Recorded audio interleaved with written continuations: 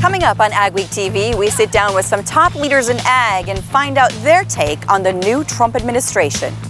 We'll tell you about efforts to control Palmer amaranth, a destructive weed that's heading north. And we'll get you in shape for grilling season at Barbecue Boot Camp.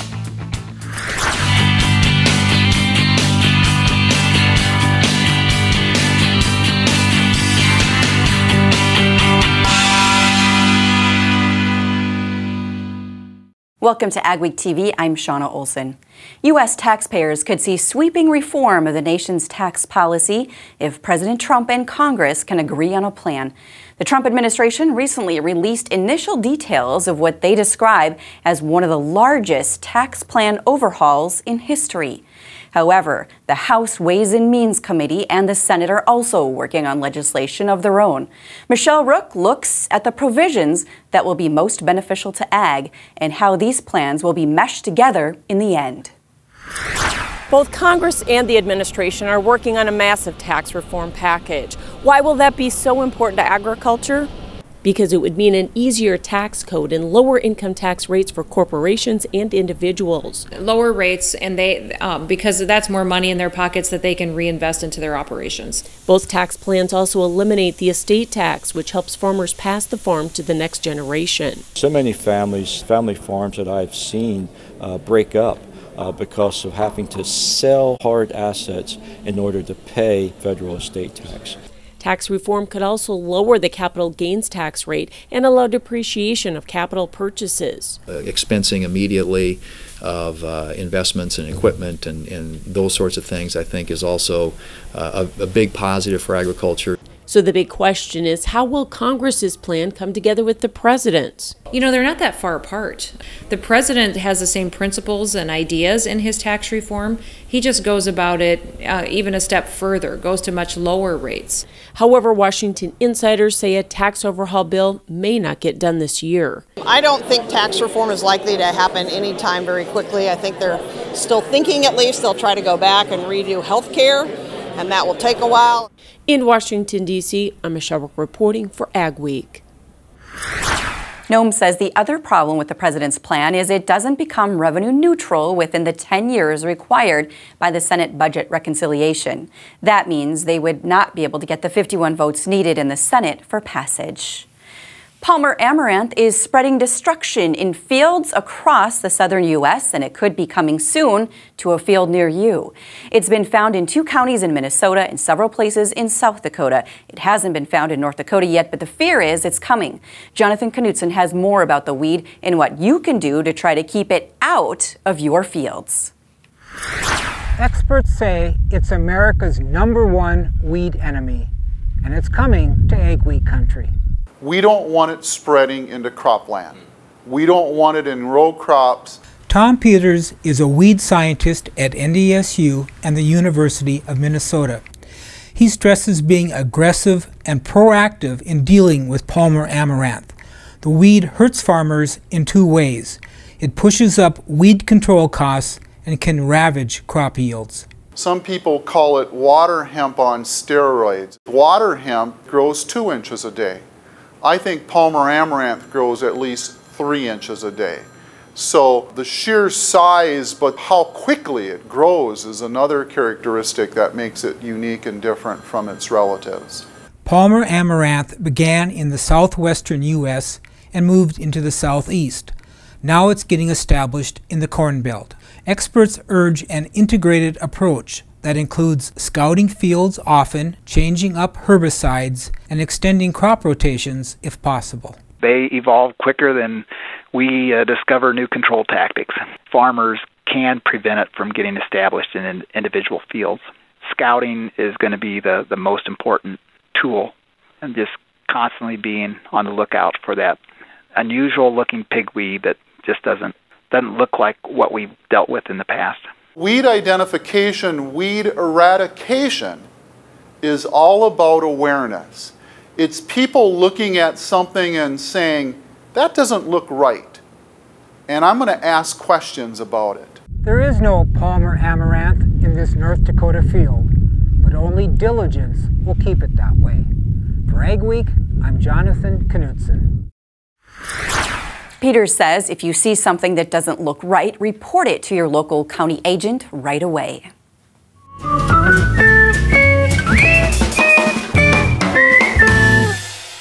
This week's Crop Stop takes us to Beersford, South Dakota, where rain is slowing down planting. They're trying to stay ahead of it at the Larson farm. They farm 1,000 acres of corn and 1,000 acres of beans. The corn is all in, but only about 45 acres of beans were in when Mickle stopped by. It's been really wet. They've been racing the rain the entire time, and it kind of just gets dried up, and you have a couple days to go like heck, and then we get some more rain. Take one day at a time, you know, we got the corn in, and now we'll just look at getting the beans in, you know. We just need a good week of nice dry weather and then hit it hard. The wet spot's really wet and the dry spot's really dry, so, you know, the yields might be affected by that. Corn doesn't like it when you put it in mud, and we did in some areas. John Larson says they had a wet start last year too, but still ended up with respectable yields, so he's not concerned yet. Up next on AgweekTV, we'll ask some national ag experts about how Trump administration policies are playing out for farmers.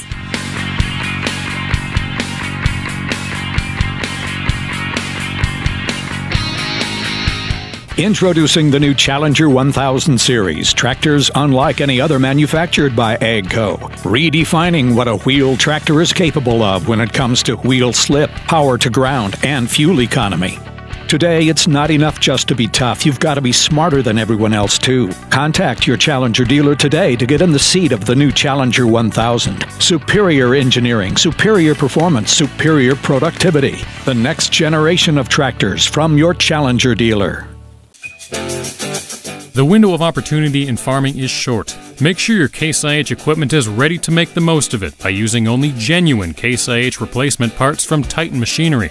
Only original Case IH parts are engineered for maximum life and performance in your equipment. Don't take chances with off-brand parts that may fail when you need your equipment the most. Contact your local Titan Machinery dealership and find out why genuine Case IH parts offer the best value for your farming operation. When you're serious about outdoor cooking, turn to your grilling headquarters, Home of Economy. We have the latest from Weber and Traeger.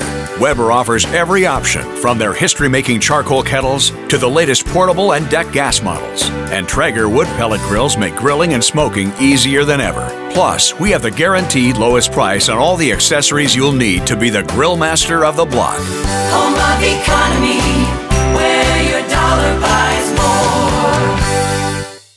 AM 970 WDAY, North Dakota's oldest radio station, has added the Red River Farm Network to its lineup. Join veteran farm broadcaster Mike Hergert and the rest of the Red River Farm Network's team as they partner with AM 970 WDAY and Agweek to cover the area's #1 industry, agriculture.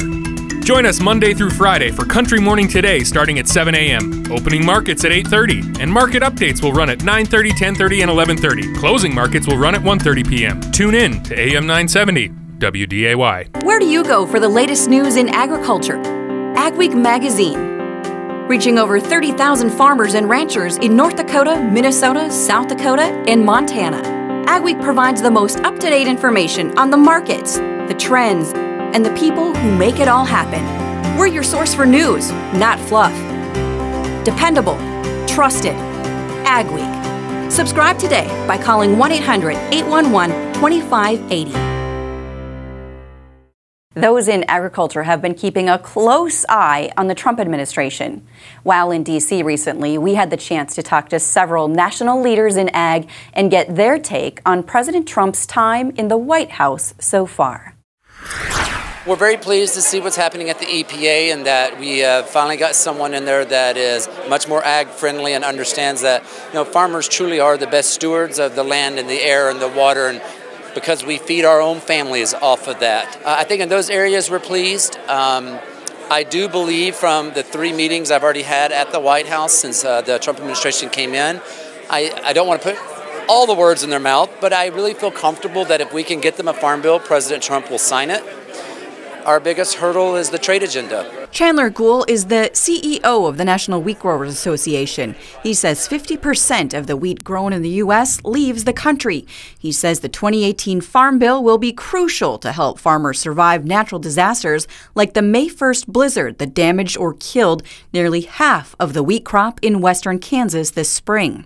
Well, we still want to see a very strong Title I program. We're going to have to work with some of our southern commodities that are in a little different situation and find some money. I think we need a good balanced approach to the conservation title. There seems to be some swings of where people want to see CRP, but then crop insurance, it can't be touched. We've got to protect it. Brooke Appleton is the Director of Public Policy and Political Strategy for the National Corn Growers Association. I think overall we felt really positively about our ability to work with this new administration, their willingness to sit down with us and our farmers and have discussions on very important issues such as trade, transportation, regulatory issues at EPA. So we've had great conversations with this administration so far. We just hope to continue to build on those new relationships. Patrick Delaney is the Director of Policy Communications for the American Soybean Association. Well, I think there's a lot of opportunity there for us. Obviously, on the regulatory front, I think a lot of our farmers are looking to the White House to review a lot of what the Obama administration had put in place in terms of water quality regulations, air quality regulations, and take a look at how those regulations may be reformatted or reformulated to allow farmers to be the stewards that we know they are, while at the same time safeguarding those air quality and water quality goals. On the flip side of the coin, I think the trade stance makes us a little bit nervous. More than half of the soybeans grown domestically are exported. And then you couple that with all of the meat that we export, things like pork and chicken, dairy, eggs, all of those demand soybean meal as animal feed. And so when you talk about increasing exports, you're not just talking about soybeans and meal and oil, you're talking about those products that we send overseas that really drive demand here at home too. So trade is extraordinarily important for us. Mexico and Canada combined purchase $3 billion in soybeans every year. He says the organization is pleased the Trump administration is not doing away with NAFTA. Cool, rainy weather is still holding up planting for some. When can we expect it to warm up? Your AgriWeather forecast is next. And later, we'll take you to boot camp where summer chefs are learning to be better barbecuers.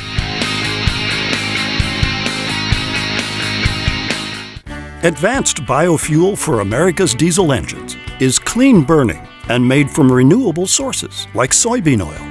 Biodiesel fuel works in any diesel engine, reducing emissions, helping us breathe cleaner air. Biodiesel adds value to North Dakota soybeans, creating jobs, improving the environment, increasing our energy independence.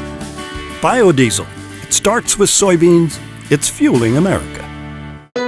My name is Carson, and I'm a fourth-generation corn farmer.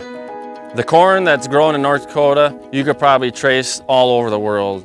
Back growing up, it was always hauled to the local elevator, and now we haul directly to an ethanol plant who processes that corn into a clean-burning fuel. The North Dakota ethanol industry uses over 150 million bushels of corn and returns $640 million to the state economy.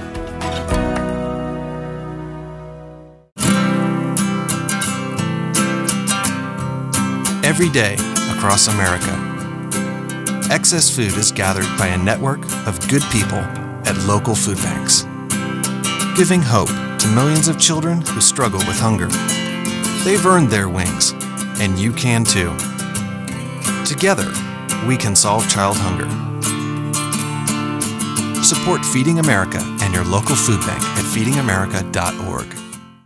Martinson Ag Risk Management offers a variety of crop marketing and crop insurance packages to our customers. With over 40 years of experience, our dedicated staff works hard to ensure you get the best advice on crop insurance, marketing, and risk management. Contact Randy or any of the staff at Martinson Ag Risk Management today at 701-205-4200 or visit us online at martinsonag.com. The Stockyards Ag Experience tells the story of agriculture, beginning with the Sioux Falls Stockyards. You'll learn about how agriculture impacts our region and the world, and the science and culture that make it all possible. The Stockyards Ag Experience Barn features interactive exhibits in a renovated 1880s barn at Falls Park in Sioux Falls, South Dakota. The Stockyards Ag Experience showcases agriculture's story from the farm to your table. For more information, call 332-1917 or visit us online at stockyardsagexperience.org. Weather portion of Ag Week now, a different sort of map to start out tonight. This map comes to us with an interesting perspective of the number of tornado warnings issued by National Weather Service office. And the scale over here, you can see that it's the brown and the pink and the red shades that have issued the most tornado warnings. And they're, as you would expect, down here in the southern plains, the deep south, up into some parts of the lower Midwest. Over northwest Minnesota, all of North Dakota, and almost all of South Dakota, no tornado warnings, none for the Rockies. And I would point out something not a lot of people are aware of, that Central California does get occasional tornado warnings. The tornado season out there is actually like December through March, so it's ended by now. But this is kind of interesting, especially when you consider the fact that the area of the most tornado warnings issued is actually having some drought. So how does that work? How do you have that kind of storm activity without there being that much rainfall? And the answer to that question is that it turns out that those two things are not necessarily the same thing. You often get severe weather without there being a lot of widespread rain. Notice also that up across the northern plains, there are some areas that are slightly dry, but nothing too extreme around just yet. So what is the weather going to be doing to help us out as we move into this week? Well, first of all, the main branch of the jet stream finally delivering a ridge of high pressure, but it's over the Rockies. So the wet weather that's been around the Great Lakes will gradually, very gradually shift east. Most of the Rockies will remain quite completely dry for this week anyway, with virtually no rain at all into the northern plains, northern Rockies, and in fact not a lot of stormy weather across the country, except down south where this bulge in the jet stream will likely set off a few storms. Cool temperatures this weekend, northern plains will gradually retreat back into the Hudson Bay and Great Lakes area, and typically warm to hot weather across the deep south and throughout the west, but nothing really completely widespread. There will be a little surge of hot weather into the interior sections of the west toward the end of the week, but I think that will be fairly short-lived.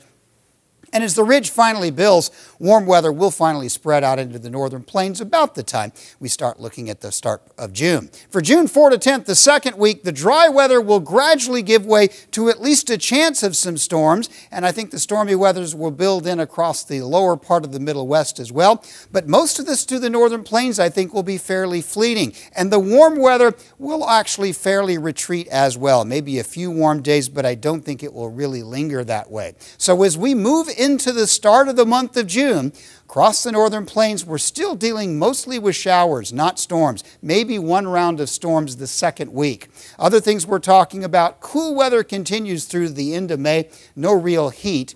So overall, we are still slightly dry as summer starts.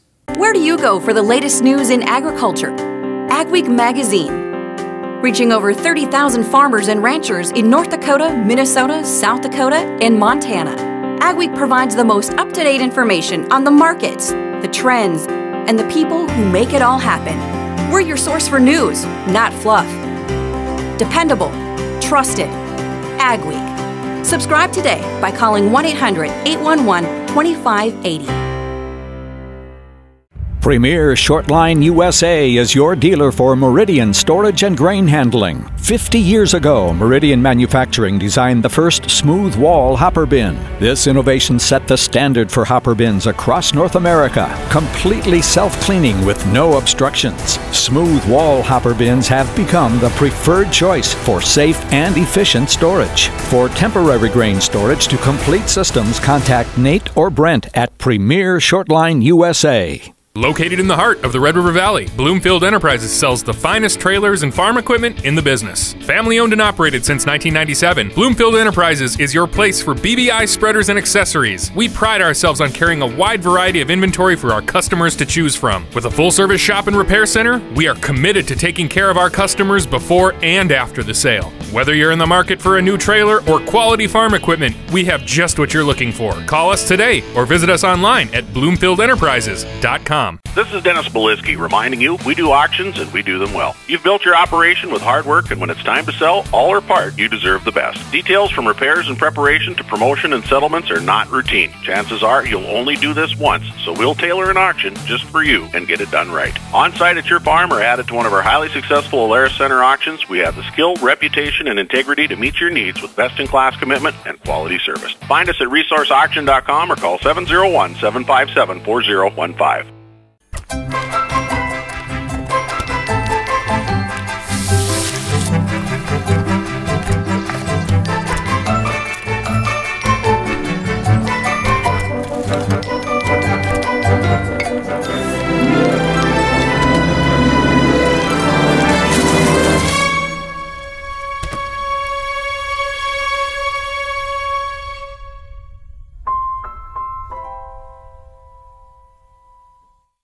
Warmer weather means it's barbecue season, but there's a lot more to a good meal than just throwing some steaks on the grill. NDSU's Meat Science Department is serving up a heaping helping of information and tips for a better cookout. Mikkel Pates attended the first barbecue boot camp of the year. Welcome to the Beef Cattle Research Center. We encourage interaction at the barbecue boot camp. It's a time of the year we love to move the kitchen outside. But getting the meat just right can be tricky. A meat thermometer. That's the #1 mistake, not having one. This is NDSU's first barbecue boot camp of the season. A summer tradition that can make anyone a pro at the grill. Do you flip it halfway through? Do you put it on one side and leave it? Or? The event is divided into stations where campers learn about the spices, marinades, and rubs. This is the papaya marinade right here. Nutrition and the difference between grilling and barbecuing. Out of everything that we cook, brisket is by far my favorite. Also the proper degree of doneness. We cook them a nice medium rare pork chop at 145 degrees and we force them to eat it. So that, because there's a lot of misconceptions that people can't eat a medium rare pork chop. And background on handling live animals. Why would we be cautious about ruining anything back here, right? This is what you'll find in your crock pot on a Sunday afternoon. Eric Berg is a professor of meat science at NDSU and is a co-director of the barbecue boot camps. Budget cuts have meant a leaner boot camp schedule, but Berg says public education is a big part of their mission. If we were to put on a program, come learn about agriculture, we probably wouldn't get that many people. So if we bring people in to eat some great food, to learn some cooking techniques, talk about food safety, while they're here, we tell them what we do and we give them the opportunity to ask us. Have you done studies on that too? The experts, how their food is produced. From the science side of things, about how the product is created, but then also how to shop, and then also how to prepare it. So threefold for sure. Pigs have the same digestive system that we do. We've actually done a study where we fed pigs what the average human eats. And those pigs had less muscle, they had a fatty liver, they had acne, and their hair fell out. This is Gail Bollinger's second trip to barbecue boot camp. The last time I attended, I remembered it being really good in not just knowing how to cook the different cuts of meat, but how to pick out the right meats in the grocery store. It was really good. So I thought, I'm going to come back when I saw it advertised again. At NDSU, this is Mikkel Pates for Ag Week. The event costs $30, which includes a meal and a meat thermometer to take home. Just Google Barbecue Boot Camp for more information. You can learn about farming at the Red River Zoo with help from AgweekTV. We'll show you after this.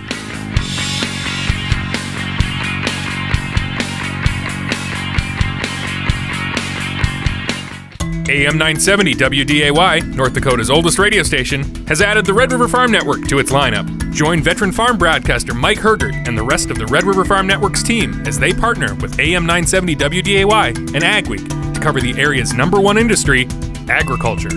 Join us Monday through Friday for Country Morning Today starting at 7 a.m., opening markets at 8:30, and market updates will run at 9:30, 10:30, and 11:30. Closing markets will run at 1:30 p.m. Tune in to AM 970 WDAY. We taught him how to hit a baseball, how to hit a receiver, the strike zone, the net. You taught him how to hit the upper corner. You even taught him how to hit the open man. how much time have you spent teaching him what not to hit?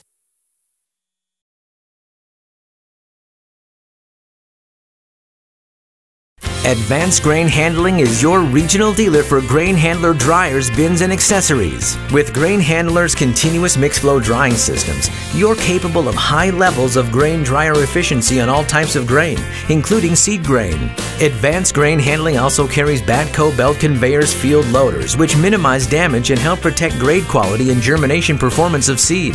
Advanced Grain Handling has licensed and trained service techs and a licensed electrical shop. Contact Chad today. I'm Jenny Garth, and as a mother of 3, I know kids worry about a lot of things. Getting enough food to eat shouldn't be one of them. But here in America, that is a real worry for 1 in 5 children. This is unacceptable, and something Feeding America is working to solve. Through a nationwide network of food banks, Feeding America serves virtually every community in the United States, including yours. See how you can help your community. Visit feedingamerica.org. Together, we can solve hunger. Together, we're Feeding America. Adventure awaits at the Farmers Union Camp, presented by the North Dakota Farmers Union. Farmers Union Camp is the perfect place for young campers to develop cooperation, teamwork, and leadership skills. Campers will enjoy theme nights, skits, games, talent shows, and more. Camps are held at Wesley Acres and Hart Butte in June, July, and August. Register by May 15th to get $25 off your camp fee. For camp dates and more information, visit us at ndfu.org or call 800-366-8331. Next time you head to the Red River Zoo, you'll want to check out the new and improved Children's Zoo Farm exhibit. One of the highlights includes a special edition of AgweekTV for kids. It will be airing inside the barn. It's an episode designed to help educate children about agriculture and life on the farm. Spring is a busy time of year for farmers with planting and calving season at the same time. We just finished calving, and pretty soon we'll be turning all the animals out to the pastures so that they can graze for the summer. We had 4 sets of twins, and that means the mama cow had 2 calves, and so we take one of the calves off because they usually can't raise both. And so the boys now have bottle calves to feed because of that.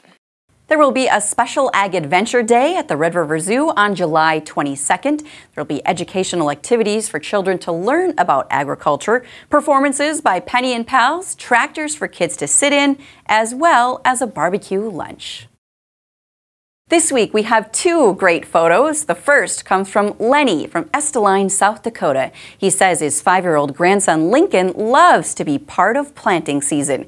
Here he is helping out on the farm. He just graduated from preschool and says he wants to be a farmer when he grows up. Our next picture comes from Keith Johnson from Johnson Stock Farm near Sharon, North Dakota.